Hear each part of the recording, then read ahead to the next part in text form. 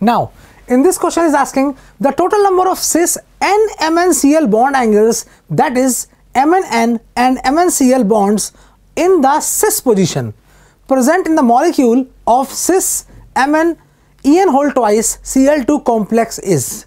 So we have to find out the total number of angles in the particular compound. For that we have to write, or we have to draw the structure.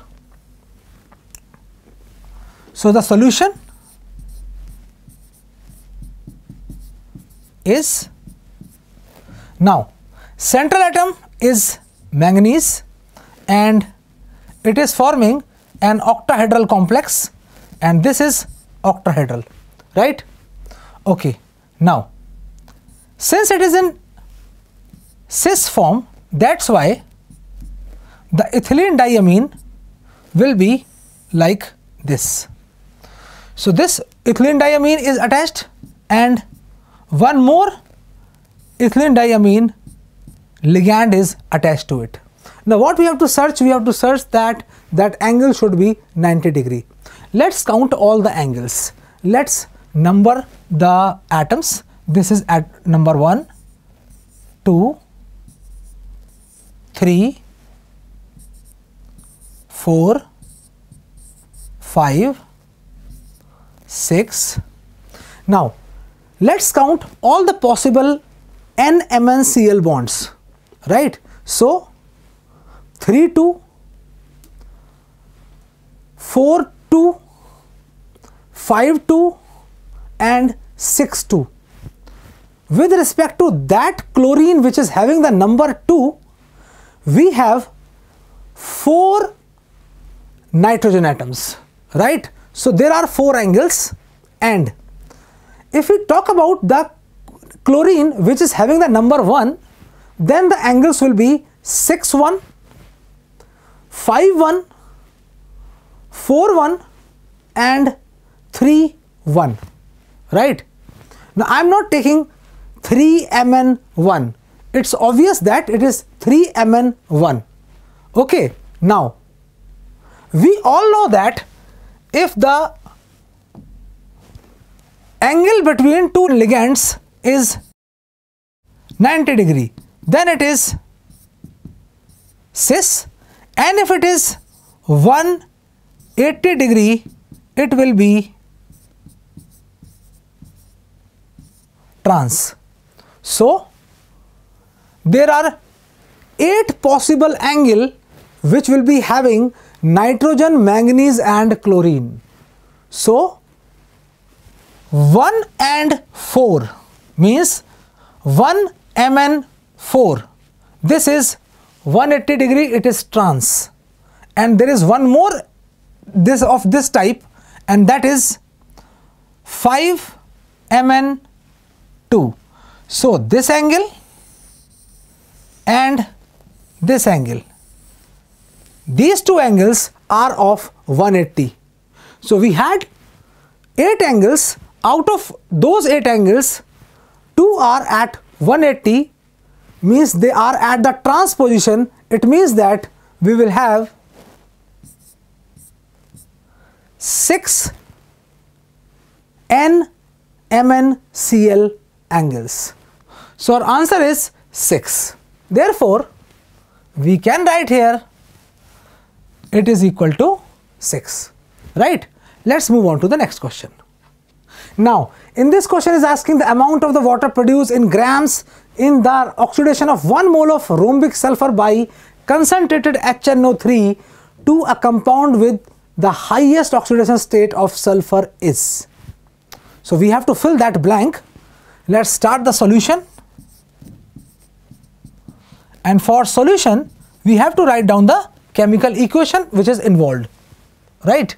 So it is S8 plus 48 HNO3, and it will give us 8 H2SO4 plus 48 NO2 plus 16 H2O. right?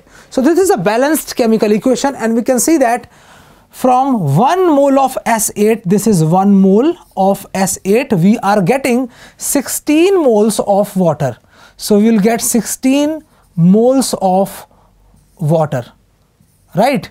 So from here we can say that 1 mole of S8 corresponds to 16 moles of water, right?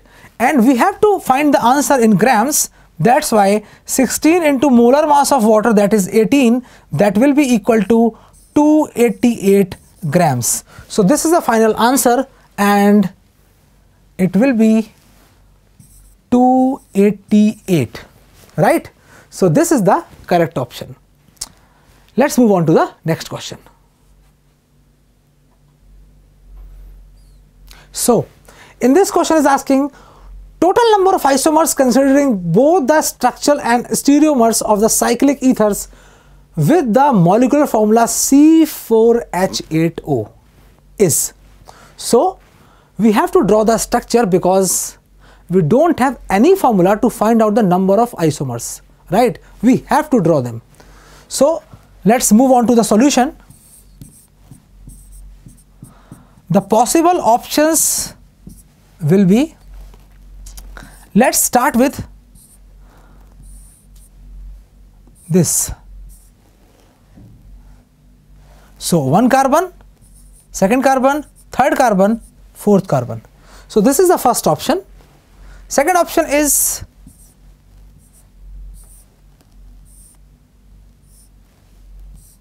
means this is in the cis position, right? Now next one is in the trans position. So CH3 and CH3, and this is hydrogen, hydrogen. If you want to show this also like this, so you can write like this, okay? And we can have one more structure, and that will be this one, CH3 and CH3, right? So these 4 structures are possible with the 3-membered ring. So let's move on to the 4-membered ring. If we have 4-membered ring, then what will happen? Oxygen and 1 methyl group, right, adjacent to oxygen. Second possibility is oxygen and 1 methyl group here, right? And if you go to the 5-membered ring, then it will be like this. Only one possible structure, this one. So how many are these? 1, 2, 3, 4, 5, 6, 7. But there are 7 isomers, and he is saying that we have to consider the stereoisomers also. Therefore,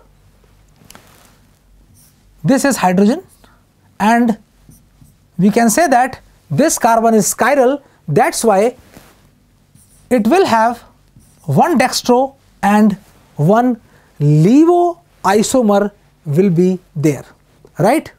Now this one is optically inactive. If we talk about this particular compound which is trans, this is optically active.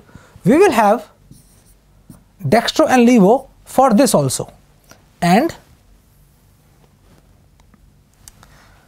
in this compound this carbon atom is also chiral, and we will have dextro and levo for this also, right? So total number of isomers are 7, 1, 2, 3, 4, 5, 6, 7, but we have 3 compounds in which optical isomerism is also possible. Therefore, there will be total 7 plus 3, that is equal to 10 isomers. Therefore, it will be 10, right? Let's move on to the next question.